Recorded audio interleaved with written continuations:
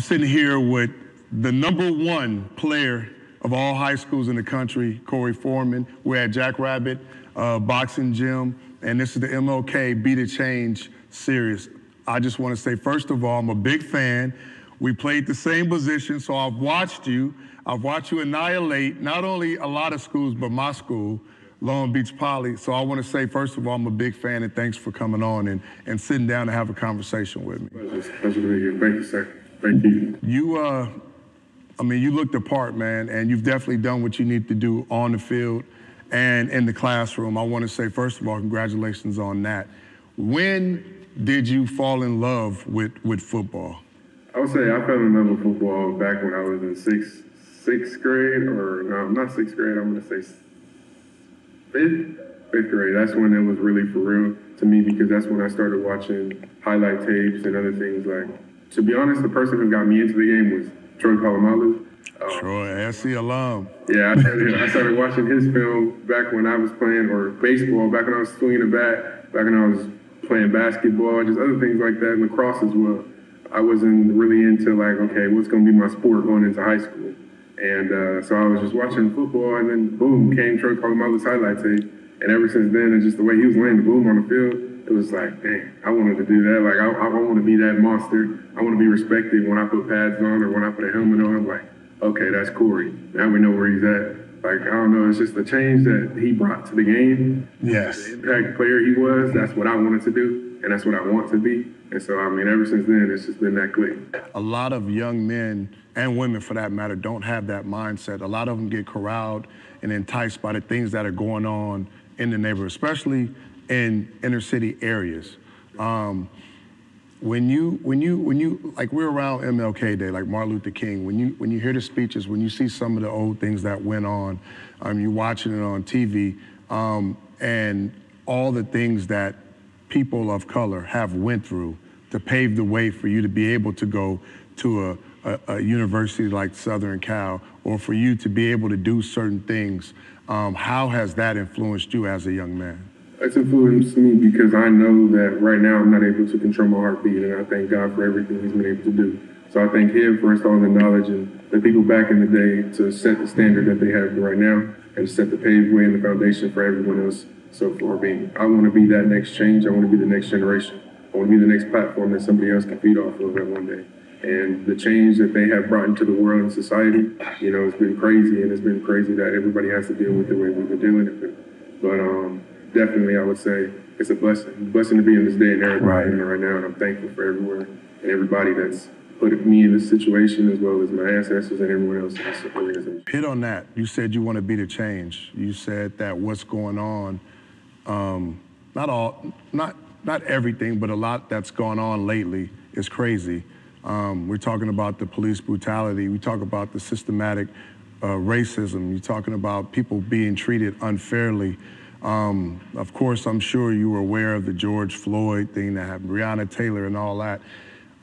It seemed like the young kids, the young superstars, whether in basketball, sports, or entertainment, they use their platforms. You mentioned using your platform. They use their platforms to make change and to speak out. And it made a difference. How important was that for you to see your peers and people maybe you listen to and watch and look up to use their platforms for something different outside of what benefits them?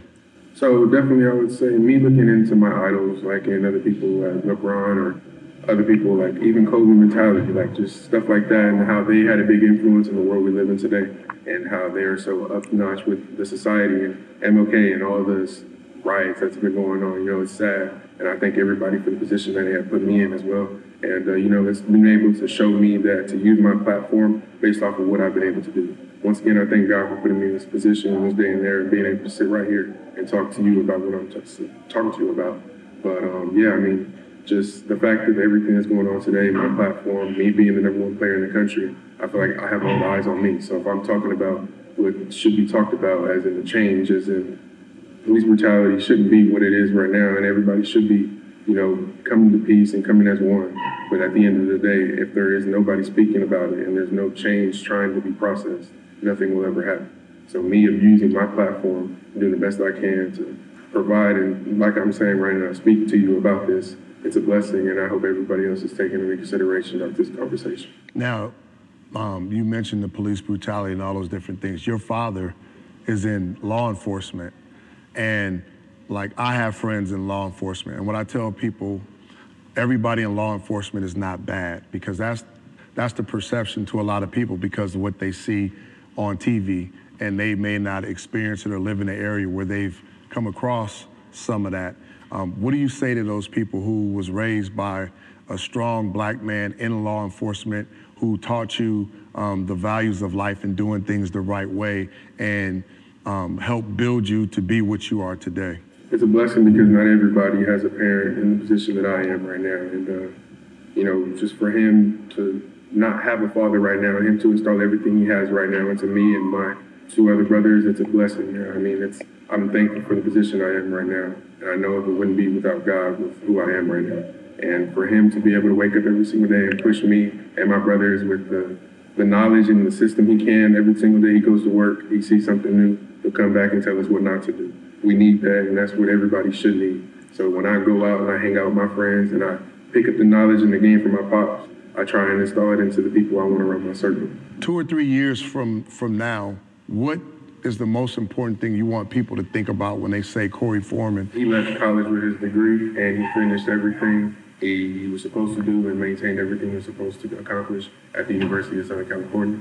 He left the University of Southern California with as many awards as possible, the Heisman Trophy as a defensive end. Ooh, you're gonna be the first one to get it as a defense? They don't like to give it to the defenders, you know that, right? Okay, you'd be the first. I remember we said that, all right? When you make it to a certain level and you've done everything the right way, it's so important that you take everything that you're saying and just be you and come back to the neighborhood, come back to these young kids and give them the gold, give them the message, because you're on a whole nother level as far as maturity and all the things, being articulate and knowing what you want and where you want to go.